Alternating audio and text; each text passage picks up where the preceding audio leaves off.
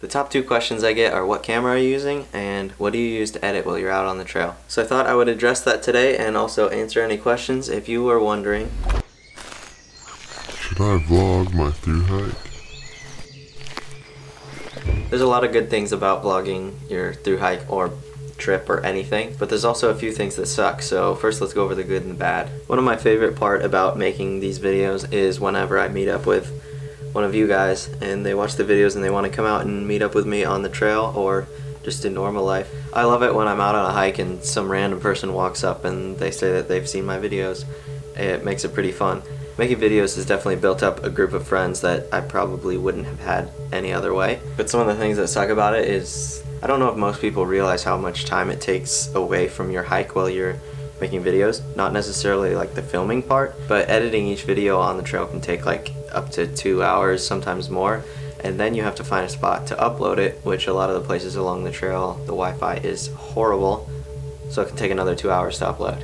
Also, camera gear might make your backpack heavier than not carrying camera gear, of course. I would definitely recommend not to carry any padded cases or anything like that. The more stuff you have to go through to pull out your camera, the less you're going to film and the less you're going to take pictures. Having just a little bag, I carried one on my shoulder. If you have your hip belt, just put it where you can grab it. Use a Ziploc to protect it from the rain. I was always worried about leaving my pack anywhere, so I always had it with me.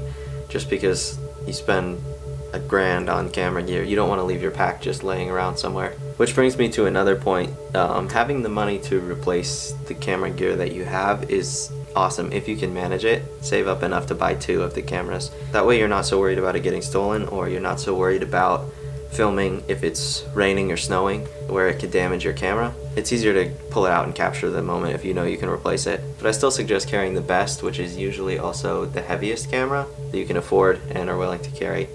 That way when you look back on it, you'll have awesome videos and pictures. I filmed the PCT in a low quality and carried a GoPro on the AT. I don't recommend that.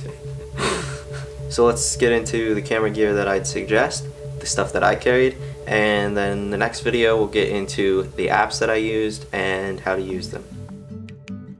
Let's start off with the obvious. You're gonna need a camera. I picked the Sony RX100 Mark IV because the video quality is pretty good, the pictures are alright, and it's small enough that I don't really notice the extra weight. Something that's mandatory are these little fuzzies. They cut down on a lot of that terrible wind noise that makes your footage unusable. They're not perfect, but they get the job done. Some of the things that I love about this camera. The flip-up screen is key. It also has a pretty decent zoom, nice and slow. I also carried a small tripod for this, but I hardly ever used it.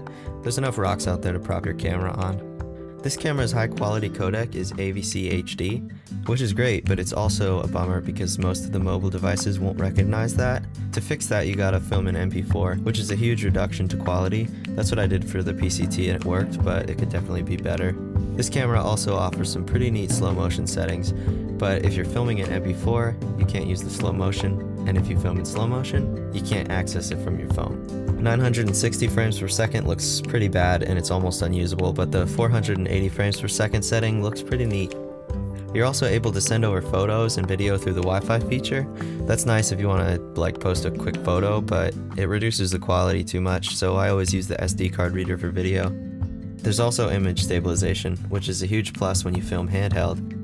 There are 3 different levels of stabilization. I kept it on active because the higher you go, the more the image is cropped and the more quality you lose. The autofocus is definitely up there on one of the best features of this camera. I can point this pretty much anywhere and it snaps into focus, which is important when you film at f2.8, which I do almost all the time, even for landscapes.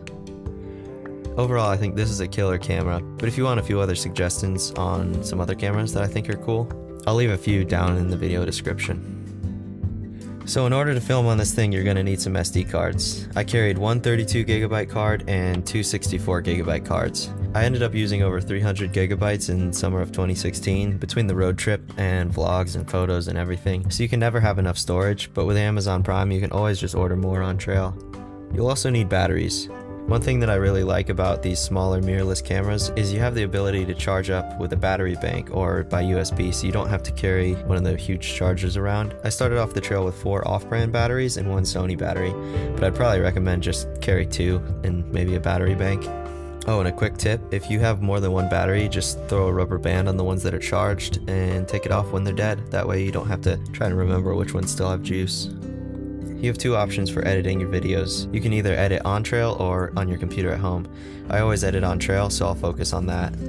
You're gonna need something to edit on, either a tablet or a phone. I use the iPad mini 4, but this works on smartphones as well. I went with a tablet because there was a few things that weren't possible on a phone up until recently. In order to get my video from the SD card to the iPad, I used an Apple card reader. Once it's plugged in, the photos and video just show up in the camera roll. They also make one for Android, which I'll link down below.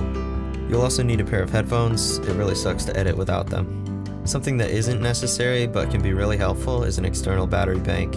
This one's made by Anchor and it's pretty great. That's about it. Thank you guys for watching. If you want to see how to edit, upload, and publish your videos while you're on the trail, check out this video.